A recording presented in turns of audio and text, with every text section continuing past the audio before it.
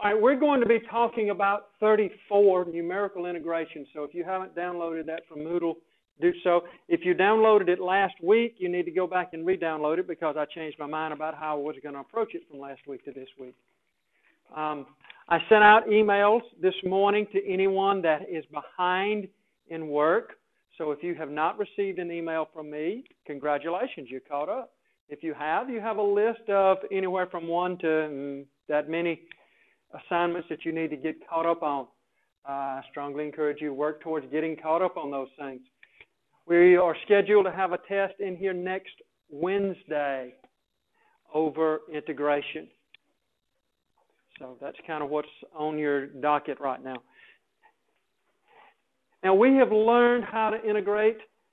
The basic thing, the most common thing we use is a power rule. We've been doing that for over a month now. We've learned to do integration by substitution. With the you-do substitutions, we learned that, and we took a quiz over that.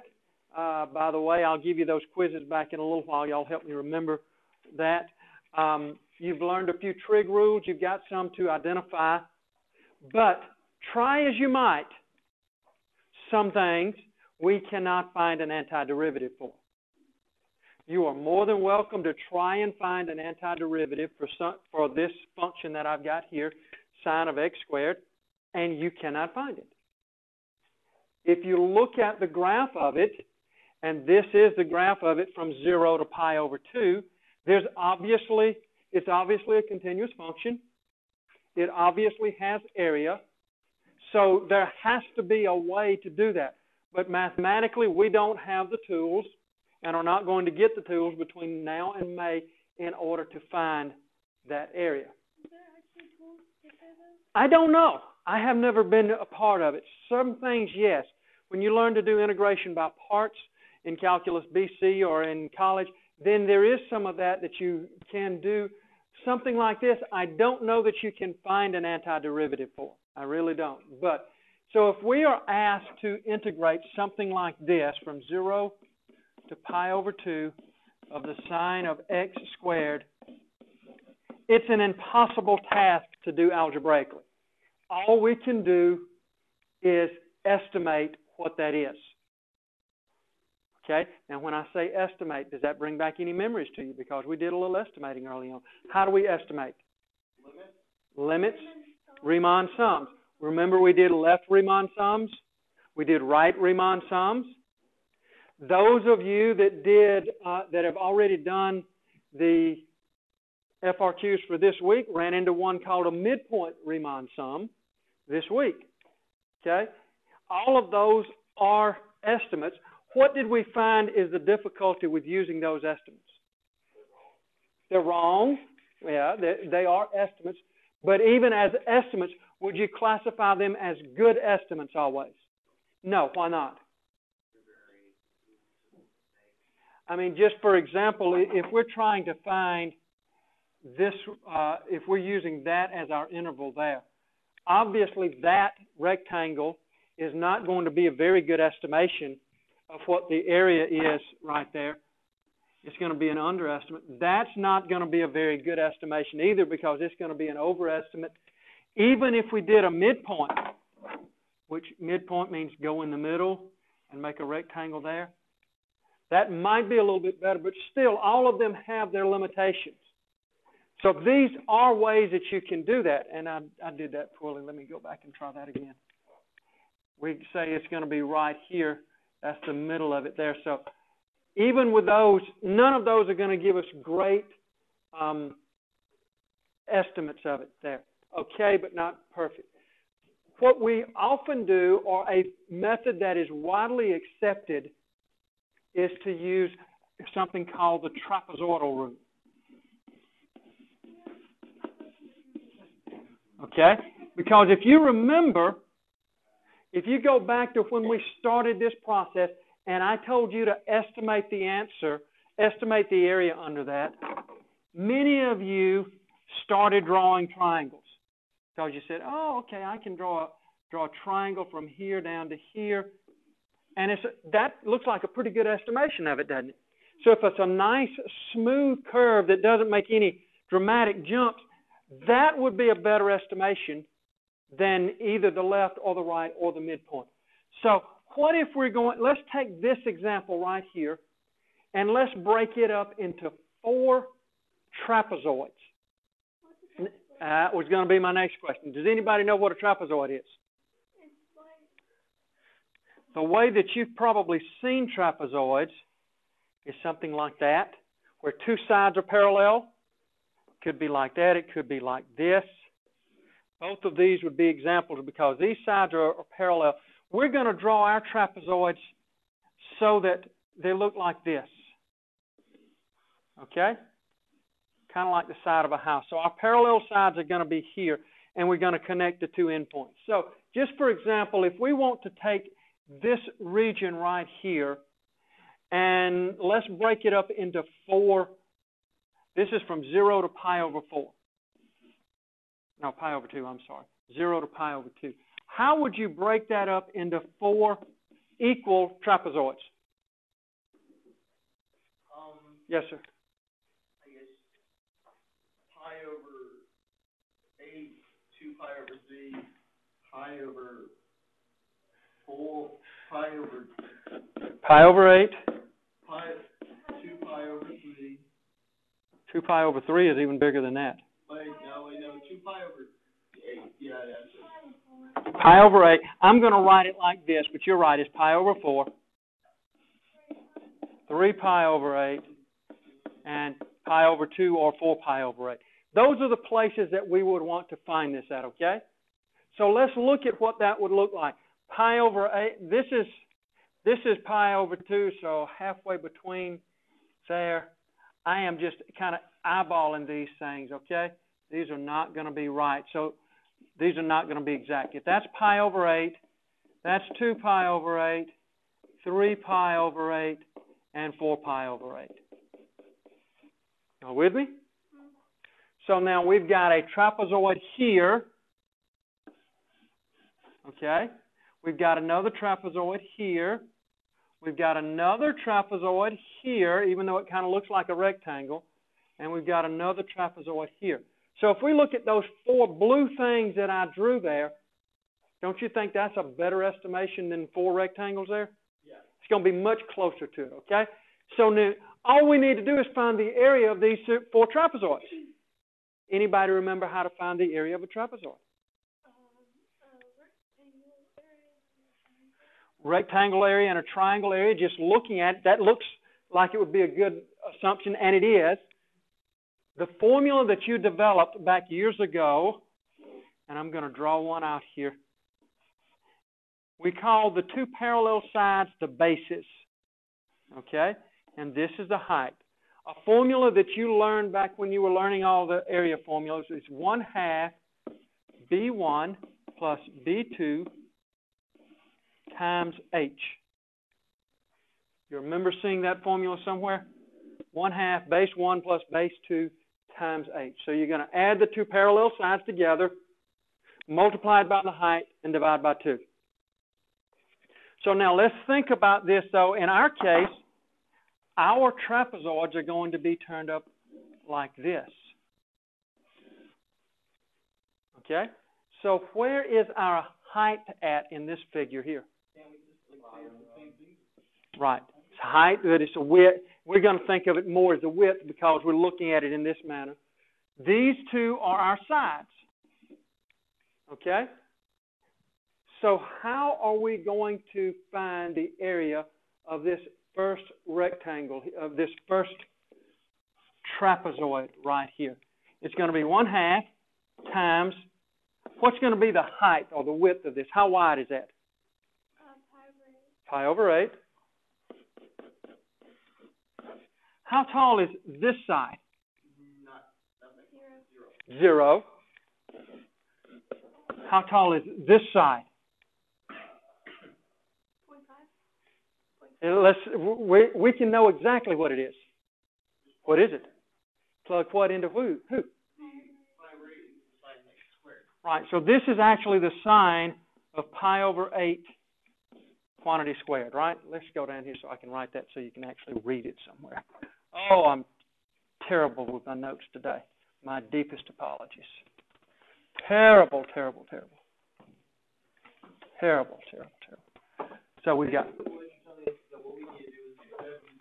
1/2 pi over 8. The sine of 0 squared. The sine of pi over 8 squared.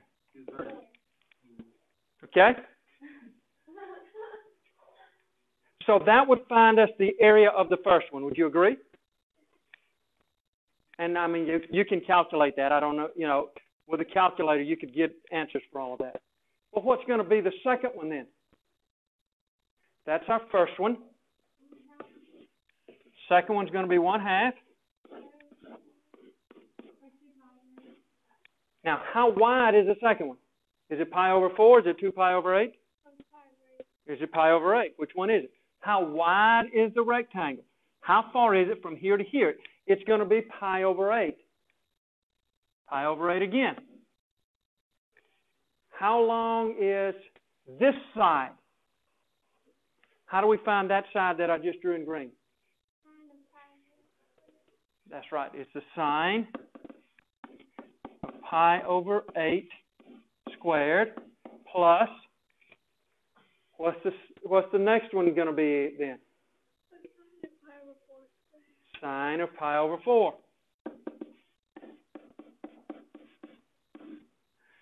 I'm going to stop doing it that way and start doing it the right way. Squared. Y'all realize with this we're supposed to square and then take the sine. Square and then take the sine on these. Square it and then take the sine. Square it and then take the sine. Stop doing that, Ely. 8 squared. Boom. We're adding those together. And again, this is just calculation stuff now to do. Would you agree with that? What's going to be the next rectangle? Next trapezoid? 1/2 pi over 8.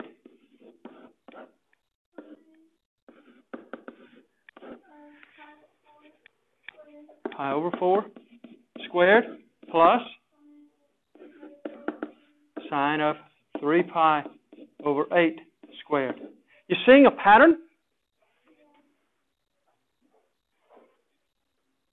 Everybody kind of see a pattern to this? You've always, in this one, we've always got the 1/2. We've always got the pi over 8. And the last one is the first one. Y'all understand what I'm saying there? This one becomes this one. This one becomes this one. So we know in the next one that we're going to have 1/2 pi over 8. This last one that we had, the sine of 3 pi over 8 squared plus the sine of pi over 2 or 4 pi over 8 squared. That gives us our 4 trapezoids.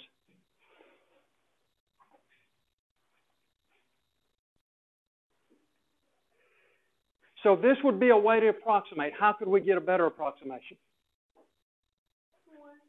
More what? More trapezoids. Instead of 4 trapezoids, we could do 5 or 6 or 8 or 60, however many we wanted there, okay? But this is just another way of estimating along with the left and the right and midpoint. We could do trapezoids. There's another rule. It's called Simpson's rule. We're not going to go into it. That actually takes into consideration instead of making it a trapezoid, makes it kind of like a oval at the top there. That'll even get a better approximation. So we're not going to go into that. But this is all you need. These are the things you need to be able to do: is left Riemann sums, right Riemann sums, midpoint Riemann sums, and trapezoidal rules. Okay. Any questions about anything I've gone over here? It's not as in-depth as some of the other things we've done. Let's look at another problem here. Approximate the area by finding the area of the trapezoids. Now there's 8 subintervals there. 1, 2, 3, 4, 5, 6. There's 8 bodies in here. How about that? So what if we pooled our efforts and everybody found the area of one trapezoid here, okay? Wesley, you're finding the area of the first trapezoid, the second trapezoid, the third trapezoid, the fourth trapezoid. Sue, will you join us and do the fifth trapezoid, the sixth trapezoid, the seventh, and the eighth? I'll put little numbers up here for you, okay? 1, 2, 3, 4, 5, 6, 7, 8. Remember, our formula is 1/2 the height times B1 plus B2. And I'll give you an opportunity to find all of those, and then we'll put together what you had there. I'm going to do something else while that's doing that. Excuse me? Yes, go ahead and actually get an actual number for us, please.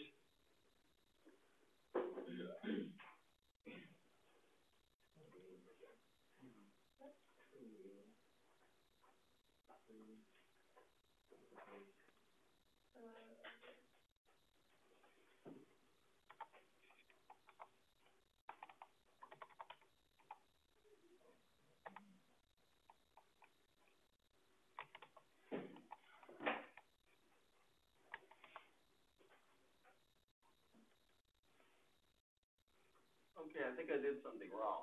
Okay. Why do you think that? Well, according to this, the answer is less than the area of the first one is less than. Oh, never mind. I just saw where the 1 was.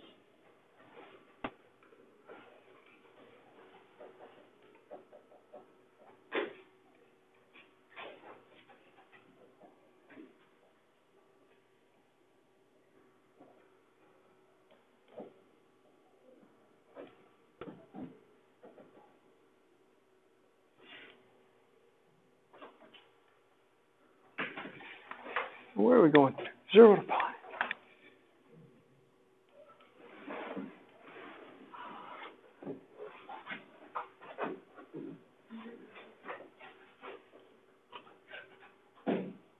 This seems like the easiest thing we've learned for school so far.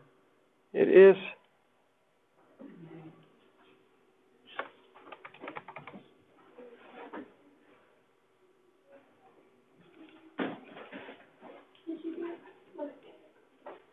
You get 0.075? 1/4. Okay. First one? Yep. So let's see what we got here. Wesley, what did you get for the first one you said? 0.07514. 0.07514. Okay. Second one. Connor, oh, you're still working there? Anyone have a third one for us? It is 1.387. 387. Okay. The fourth one? 1.12. 1, 2. Yeah. Wait, I got 0.12.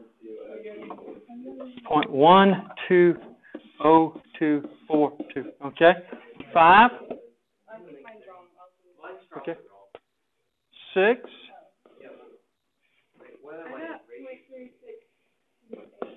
3628. Okay. 7. 0.378. And 8 is? I got 0.075. Okay. Number 7, number 2. What'd you get? 0.378. 0.378. That was for the fifth one? 0.378. Okay? Okay, I got it. Yeah. Okay. I think Robert runs off. Mine's round 2. I think all of yours are just wrong, actually. I don't know. Connor, what did you get, sir? 0.2565. Well, do we see problems with this potentially? Yes. Yes. what kind of problems do we see here? Number 7. Mm-hmm. I got 0.056. 0.056. Okay. What kind of problems do we see with what we've got up here? Nasty. It's nasty, and Robert, I got 0.3202. Wait. I would expect to see some symmetry here. Yes. Wouldn't you? I mean, especially when the 8 matches. 1 and 8 match, but Oh, I got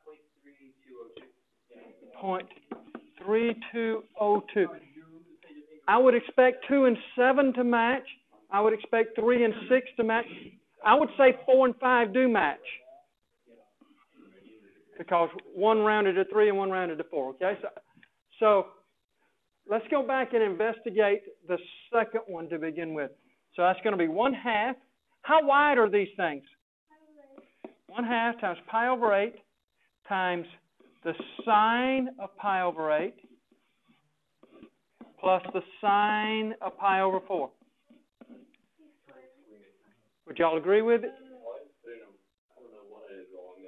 Okay. I got it wrong. Okay. Do you see why I'm saying pi over 8 and pi over 4? Because you're on this rectangle, so that side is at pi over 8. That side is at pi over 4. So you're going to add the two together there. And so that's you're using. Why am I using the sine of pi over 8 and the sine of pi over 4? Because that's what our function was. Y equals sine of x, okay? So if you would kind of go back and do those calculations and see what you get there. Did you want to amend yours? Yeah,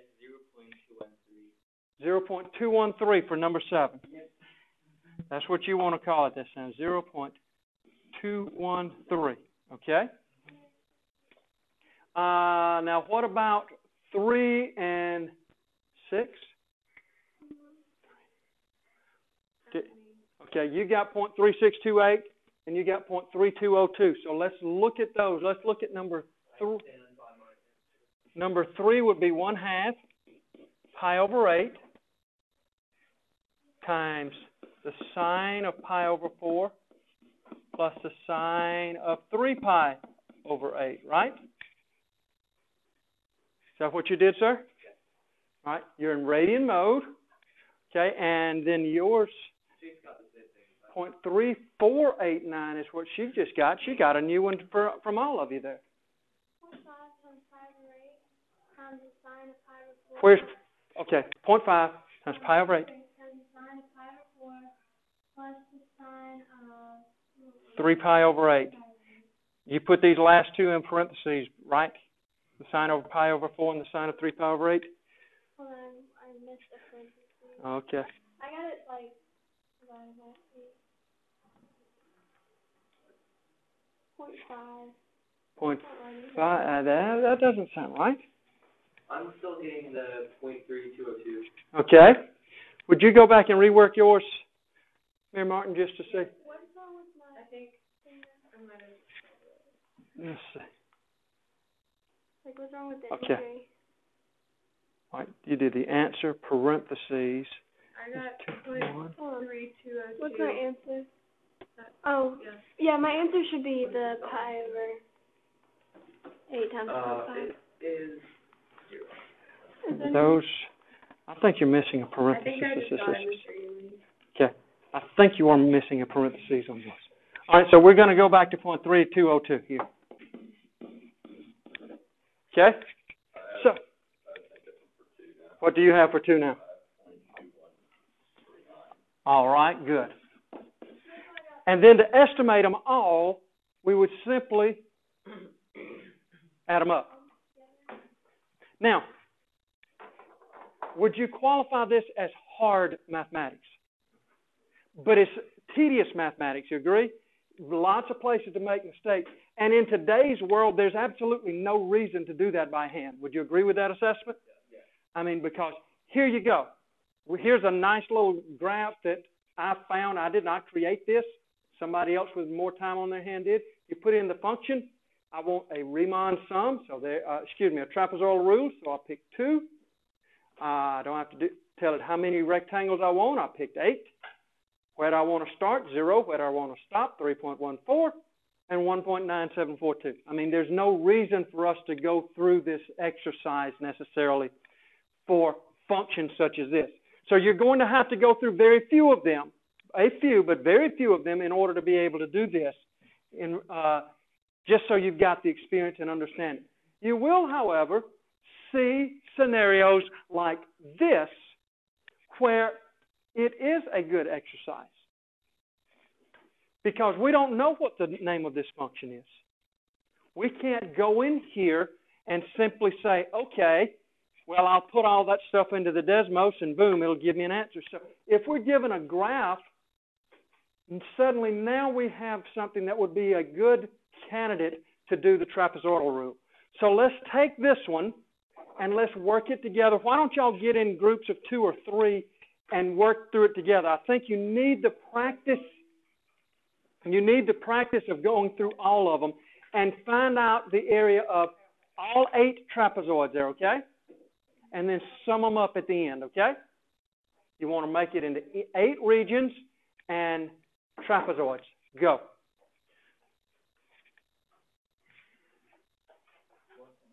You handle the evens, I'll handle the odds. I'll handle the evens, you handle the odds.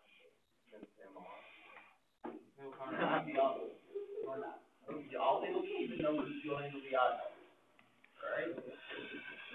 Alright? Break what? The calculator? No, don't break the calculator. I already have figured that idea. Save for the class on scale 1. You handle the odd problems. Alright. I'll handle the even. No, on scale 1. You handle 1, 3, 5. I handle the argument. Okay, 7. I'll handle 2, 4, 6, and 8. Yeah, that point. Wait a minute. No, I mean, but what? Okay. Are we splitting them up by half? Yeah.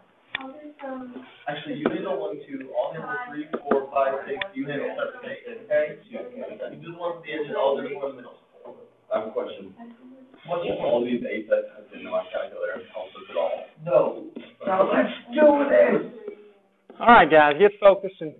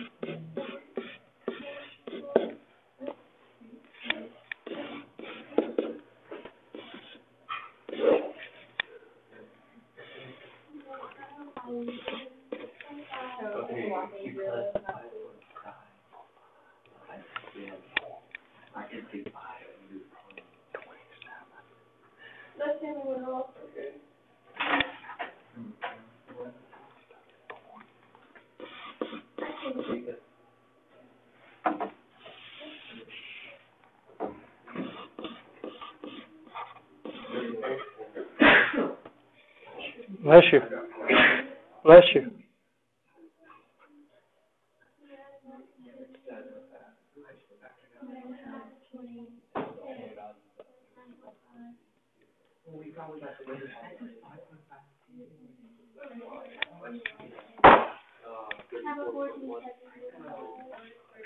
Commissioner, this is 5.5.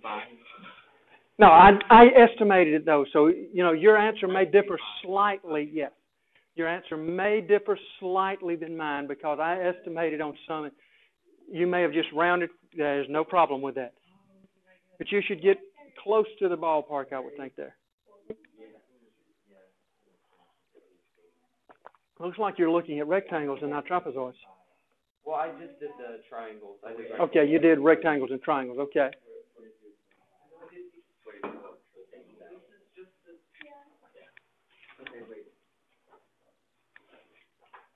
Robert has his methods.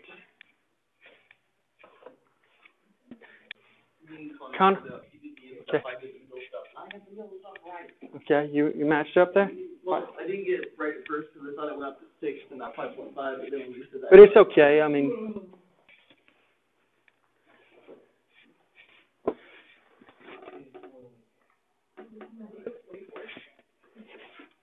Oh, duh, I messed the very first one. That's kind of embarrassing. That's kind of embarrassing. Uh-huh. Duh. How did you end up with a 0.5? We only used 5 when we got there. Yeah. Say that again? So for number 3 and 4, I only 3 plus 5. I did the 5. I didn't do the 25. Okay, so you got. But we got the same answer. Yeah. All right. So you got what, 4 and 7 there? I did 6 and 1. Yeah. Okay. You did 6 and 1. Okay. So yeah, it's going to be an estimate no matter what. These are the type problems that show your computations that lead to your answer. That's going, you know, you've got to show what you did because just the answer 42 doesn't do us any good. We want to see how you got there because you'll get credit based on that there, okay? So do you understand what the process would be like this? But let's be honest here. Realistically, real world, there's probably not a lot of value for this, is it? Okay. Okay. Now let's get to realistic, real world that there is some value to it, okay? Something like this is much more likely and much more likely to come up and much more beneficial in a real life, okay? So imagine you are surveying a piece of land and you're trying to determine how much area is in that land. Well, most land doesn't have nice straight boundaries all around. We're blessed that this one has 2 nice straight boundaries, but everything else is really rugged as far as what the boundaries are, okay? So how are you going to approximate the area? Trapezoidal rule is a very good way to use this. Now, I'm going to show you an easy way to do this, though, okay? Notice that we have the tables of data over here. So the graph is nice to look at, but it's not necessary for figuring out your answer. Okay, we're going to have the answer by simply drawing trapezoids. There's 1, there's 2, 3, 4, 5, and then another one which comes down here to 6, 7, 8, 9. I've got 10 trapezoids there, okay? So now I can use the trapezoid, and I can do this the same way that we've done before, or if I'm smart enough, I can take some shortcuts. All right? What in every problem it's had a 1/2 so far, right? So wait till the end, divide by 2, like Mr. Dietrich is saying back there. What about the widths of all of these? The widths of all of these were the same. The widths of all of these are the same, right? So you can wait till the end to multiply by that. So I can just know at the end I've got a 1/2. I can know at the end I've got a 100 because the widths are all 100 here. Now, pay close attention. Pay close attention. I cannot factor this 100 out if all of the widths are not the same. There are going to be problems where they're not all the same. You've run into one on an FRQ recently. Y'all remember the one where you were doing the left Riemann sums and some of them were 30 wide, some were 10 wide, some were 20 wide? Okay? So you can do all of that there. You got another shortcut for us? Well, I mean, if they weren't all the same length, couldn't you have just taken it from 0 to 1,000 and divided by the number, and you could just take it as a shortcut anyway? Like just average the width, kind of. But it won't be as accurate there. Because think about this. Let's take an extreme example here, okay? This is our, what if we've got from 0 to 500 to 600? You know, that 500 times that is going to be a better estimate than just saying 300 times that. So if they're not even, because see, if you're using the data, let's say that's 1,000, let's say that's, I don't know, 400 and 300. Okay? If we do 1/2 500 times 1,400. Okay? So that's going to be a half. That's going to be 700 times 500. That's 35,000. Now, what if we change that to 300, we're going to get a smaller number there. So it'd be off a little bit. You might be able to. You might be able to. But if all of the widths are the same, you can factor out the width, you can factor out the 1/2. You can factor out the 1/2 no matter what. You can then factor out the widths. So now all I've got to do is add up my y values. The first one we know is going to be what? 125 plus 125. That's right. Are y'all with me now? To get the rest of this here, we're going to add these two together.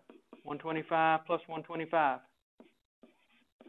One thing you can add all the numbers that aren't the endpoints and multiply them by 2 since you'll use them twice. Exactly. Yes, if you can see that, what you can actually do here, and what if you look in some books, if you go talk to mathematicians that have studied this lately, they're going to say, did you learn the trapezoidal rule formula? And there is a formula for it. You can say, I'm going to use the first one time, the 125. Then I'm going to say 2 times all of the ones in the middle, 125 plus 120 plus 112 plus 90 plus 90 plus 95 plus 88 plus 75 plus 35. And then I'm going to use the last one time. So when you're given discrete data, that works much better, much easier on you. And you don't have as much room for error, as much room for making mistakes with it. No. You use the end ones twice, the ones in the middle you use 2 times. And all of that is predicated on the fact that the discrete data is in equal intervals all the way across. If they're not, then you need to go back and find actually the trapezoids there, okay?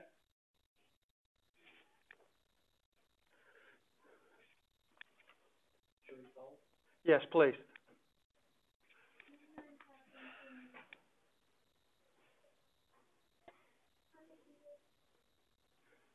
So that's going to be 50 times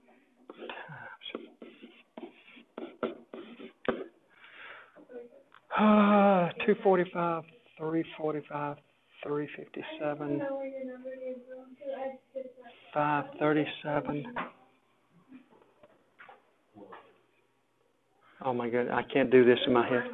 Y'all have calculators. Y'all can figure this out. I'm not smart enough. Yep. 89,750. Okay.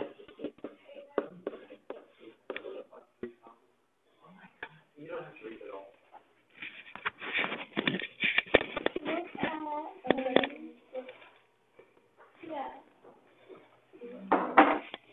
Look at page 1,508. What page? 1,508. Oh yeah, I know. I have to. Wait, what did you call it? She got 89,250.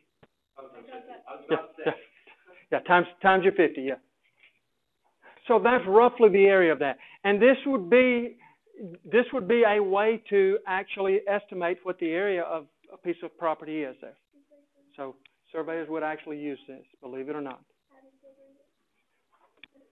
So any questions about using the trapezoidal rule or making trapezoids as an estimation method? Did other people get that? 89,250? Yeah, that's the number we told them to put on the board. Did you get that, Chase? Yeah. Okay, all right.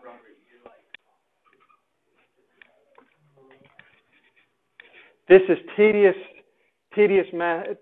arithmetic work, and I don't like that stuff. But anyway, I have completed all the lecturing that's going to be done before next Wednesday, okay? I think there are 4 whole problems on this to do in your assignment tonight, okay? So you just need the practice of doing those things. You've got some WebAssigns due. Today's what, Thursday? Yes, today's Thursday. You've got some WebAssigns due. There is an integration review packet already out on Moodle. If you haven't looked at it yet, I encourage you to look at it. The most difficult thing, in my opinion, about the test is going to be you've got to know when to do what. It's going to be virtually all integration. Isn't it out there? Yeah. When do you do you do? When is LNs? When is E's? When is it just power? When to use trig? So that's the most important thing for you to get all of that squared away. The homework assignments you haven't got into me yet, those few of you that are in that scenario, get them to me so I can give you some feedback on what you're doing wrong. If you've got problems, if you've got questions, if you've got issues, ask me so we can get going on that. You've got the rest of the day, you've got tomorrow to ask questions. Quick recap on E. E, yes.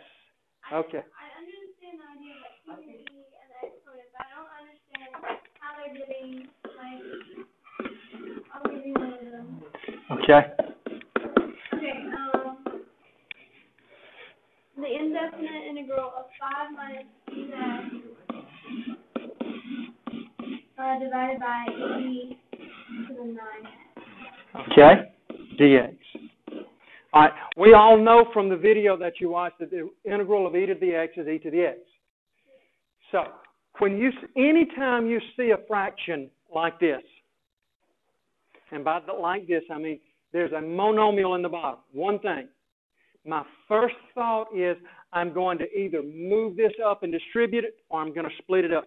But if there's a monomial in the bottom, you don't have to have a fraction. So I'm going to bring this up and make it 5 minus e to the x times e to the negative 9x dx. Now I'm going to distribute it through. So I'm going to have 5 e to the negative 9x minus e. When I multiply, what I do with my exponents? Add and get negative 8x dx. So now I'm going to integrate this. That's where I hit a wall. Okay, here's what I'm going to think of. I'm going to think of it as 2 separate problems. I'm going to look at just the first one. What should u be in the first one? 9x. Negative. All right, so u is negative 9x. So du is negative 9. So negative 1/9 du equals dx. Oh, that's where I messed up. I didn't use u. I was trying to figure out. I ended up multiplying the 9 down with getting negative 45. So I'll have negative 5/9. But then I multiplied like 1/9. So that'll give me negative 5/9 e to the negative 9x. Yes. Okay? Now, I'm going to look at the second part out here. And if you want to keep it together, I'm going to say v is negative 8x. So dv is negative 8 dx. So I've got a negative 1/8 there. Okay. So I've got a minus sign already. I've got a negative. That's going to make it positive 1/8.